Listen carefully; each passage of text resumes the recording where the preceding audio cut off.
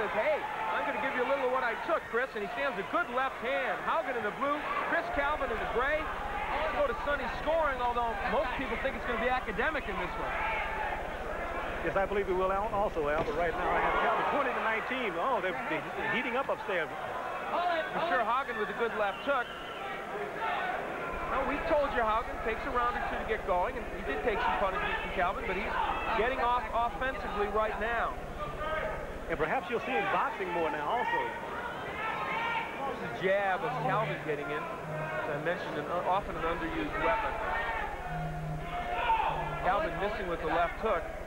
He had that surgery on his left elbow after the fight with Sean Thomas, and says that it feels much better now.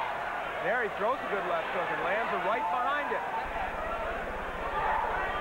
It's arthroscopic surgery that took away the pain he's had for a while. He's starting to land some pretty good short chopping rights to the head of Haugen.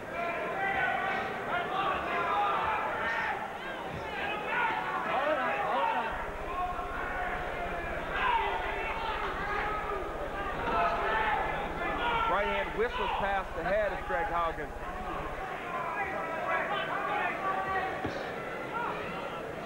Watch your head. And all these fighters are both big punchers, and big punchers like some room, and they don't like to fight that much on the inside. Well, they're not giving away too much room right now. They're content to stay inside. Right hand by Cavlin. As this fight progresses, he's landed about 3 or 4 pretty good rights. Haugen's still standing. As I said, he said earlier, Al, he had a pretty good chin. Right now, it's true. For the moment, anyway. Taking some good shots from Cavlin. Left hook by Cavlin. Haugen holding on the inside.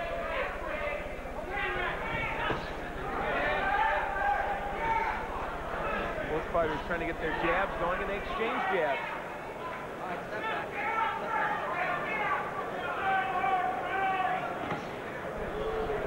Haugen 25 years old, and Cavlin is 26. Haugen trying to make his way right now at 12-0-1. Still wants to move into the upper echelon of the division. And Chris Cavlin very, very close. And a couple of wins by him could very easily get him a title shot. Many people believe perhaps against Jimmy Paul, the IBF title holder. Cavlin works on the inside. Right now, though, Haugen is the opponent in front of him. And in this third round, Chris Cavlin's starting to put some punches together. Good left hook to the body at the end of the third round.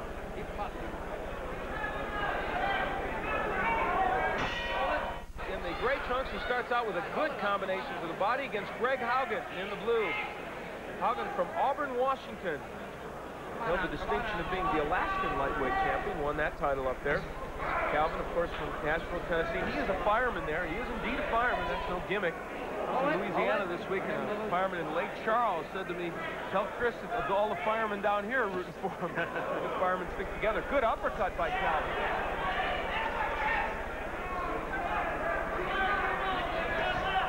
Wild left hook.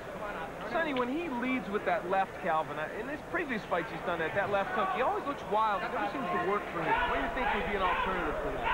Well, a good right hand. What's going to have to happen, and I think Haugen is looking for that. Haugen is looking to let him lead like that, and then maybe drop a right hand in there. Because he's open for it. Feint left, throw right. Now, they told Cavlin in his corner, when Haugen throws the jab, they said it's a lazy jab, counter with your overhand right. And of course, that's one of the big punches for Cavlin, maybe the biggest.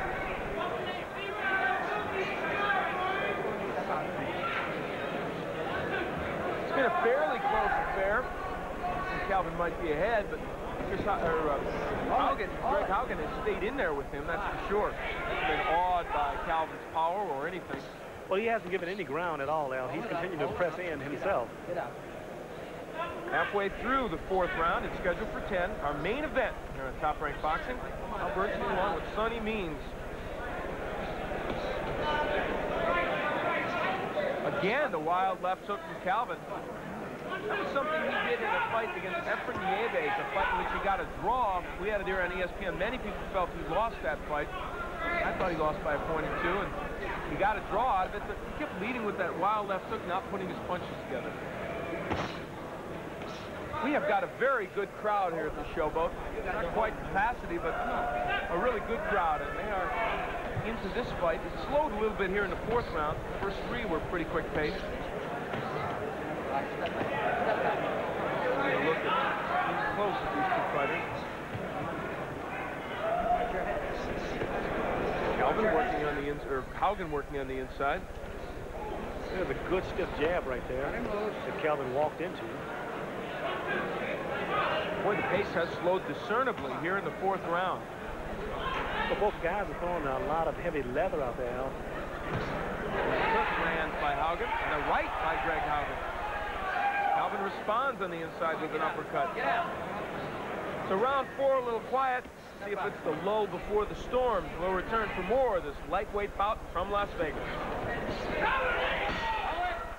We have been fascinated from the beginning. As a machine, the human body remains a supreme invention. To unlock its potential, we offer SoloFlex. Round 5 action. Approaching the halfway point, lightweight action, and Chris Cavlin comes out very strong here in the 5th with a 3-punch combination. He did that in the 4th, and then things slowed a bit. Sonny means scoring this fight as we go along, and let's see what you've got. Close, huh? Yeah, it's a good fight. It is indeed, and you've got Calvin ahead by 1 point.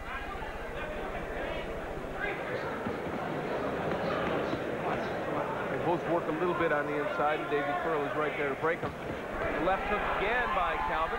They want Calvin, Sonny, to jab and then throw the right hand. He's not really listening right now. No, he's not doing it. If he's listening, but he's not executing. You got to execute.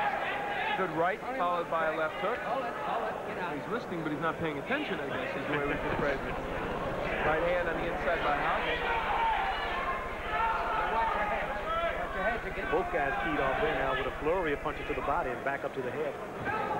There's the jab by Calvin. They really want him to do it. Haugen leaning in and Calvin kind of complaining to Davey Pearl. There's the overhand right. You know, when Calvin feints and then goes with the overhand right, he's effective as he did there, instead of just winging that punch. And when the man is leaning in, don't complain to the ref throwing up a right uppercut. He was open for it. This one's getting a little sloppy here in the 5th. Let's go, Greg. Come on, put the hold on. Haugen gets him in a headlock. That's on Tuesday night on ESPN. Or Monday night, I guess, is wrestling night. Tuesday night is wrestling night. Oh, those ESPN programs, they don't have me conditioned right. A little over a minute left to go. In the 5th round, good right hand by Calvin. And he did it off the jab, Al. Yeah. That's what James Mullins, his trainer, has been trying to get him to do. So much of what Chris Cavlin has problems with in a boxing ring, and they aren't that enormous, come, I think, from his lack of sparring. Just doesn't get much sparring down there. And I just don't know how you can be an effective contender if you don't get much sparring. You need that kind of work, Al. Your timing, your reflex. Yeah, and his timing is what hurts him often. Yes. And you see evidence of that here tonight. It hasn't been a bad performance, but it's been a little bit off. Haugen, though, I don't think Sonny has done that much offensively in the last few rounds. No, he hasn't. What he's trying to do, he's trying to allow Calvin to make a mistake and miss, and he wants to counter. But at that time, they get too close and they tie up, so he can't get his shot. So, ooh. Good right hand by Chris Cavlin. Finding the range with that right hand a little bit more. And we will head into the 6th round. Don't go away. 6, Chris Cavlin in the gray trunks. Greg Haugen in blue. Haugen from Auburn, Washington. And Chris Cavlin from Nashville, Tennessee. And boy, those places are almost as far apart as you can get in both geography and culture, I think. Haugen nailing Cavlin with a good right hand. Gets some support from this Western crowd and moves in. And he got Cavlin moving away. Cavlin began to get down the bicycle and get back from that. This is not known as a guy who likes to fight going backwards. This fight has settled in a little bit. And the pattern seems to be one fighter starting out strongly and then the other coming back. And by and large, though, I think it has been Cavlin working a little bit harder. Not by much. Good right by Haugen.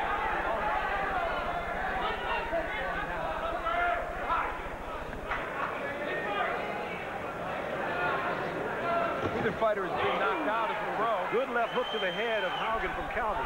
Chris Cavlin trying to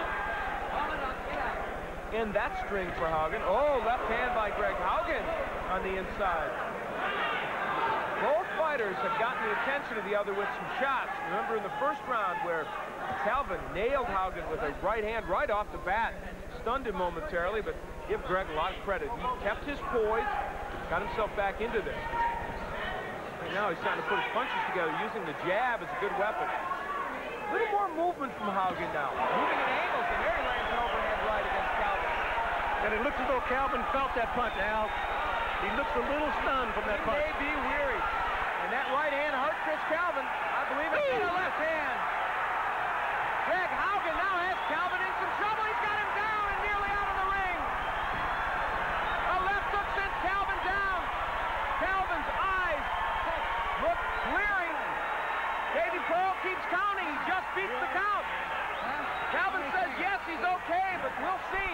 He says yes, but his legs say no, Al. He's on wobbly legs. Haugen may be ready to pull a giant upset. Chris Cavlin in all kinds of trouble, a right hand. Haugen has Cavlin reeling. Greg Haugen came from nowhere here in this round. A big right hand hurt Cavlin. Long time to go in the round. Well, a half a minute anyway, long enough. It stops. Davey Pearl says he's seen enough. Greg Haugen has pulled the upset. If it was a mild upset in beating Freddie Rhodes, it's a major upset in beating Chris Cavlin. No complaints from Cavlin about that fight being stopped. It came from one right hand early in this, midway in this round. That's right, Al. And he never recovered from that right hand. When he took the 8 count over there, he was standing. He said he was ready, but his legs said no. They were wobbly. Well, Greg Haugen, who took the big right hand early from Chris Cavlin, stood up to it. But he landed his own right against that man, Chris Cavlin, in the 6th. And here we will get a chance to see it. And right here, he stepped in with a jab, and bang, right over that lazy jab, a right hand fell in there, Al. And he was hurt right here, right above us. Looked like it landed on the left temple. Yes, it did. And may have been part of the problem. You see, Cavlin was in trouble. We're back live. Was Greg Haugen happy? I guess so. Why not? Chuck Hull will tell us about it. Ladies and gentlemen, referee Davey Pearl stops the bout at 2 minutes, 37 seconds of the 6th round. The winner by a TKO and still undefeated, Greg Haugen. Greg Haugen said he would be able to beat Chris Cavlin. I don't know how many people believed him, but he believed, and that's the important thing. We're going to find out from him how he did it when we come back. Ask you, first of all, in that first round, how much did that right hand that he threw affected you? Looked like you reeled back a little bit. Oh, he caught me and stunned me. Guy hits real hard, you know. He's got 16 knockouts out of 17 fights. He stunned me. I told myself to move to his right a little more. And he was, you know, hard to hit with a jab because he was lunging forward. Yeah. But, you know, I was a little cautious at the first few rounds because of his power, and he does hit hard. Yeah, I guess he does. But I could take it. I thought it could take his best shot. I've been hit by bigger and better guys, but Chris, I'll give him all the credit in the world. Was the moving to the right, was that the key in strategy to you? Yes, sir. It was staying away from his right hand. You know, I knew if I stayed away from his right hand, kept my right hand up, I could catch his left hook. And, I don't know, can I say hi to my daughters? You sure my can. family, all right. all my sparring partners. Great. I'd like to thank them. Okay, let's take a look at where you knocked him down, and as you look at it, you can comment for us. Well, he kept coming in lunging, and I hit him with a hard left hand. And I felt that he was hurt because when I got to the corner, he held on to me.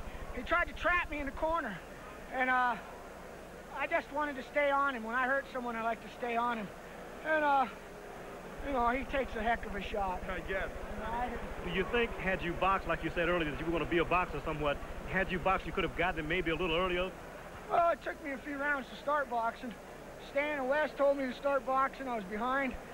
I didn't want to lose. I have too much to gain to lose now. And this is a big fight. I hope to move on to bigger and better things, and I think I will.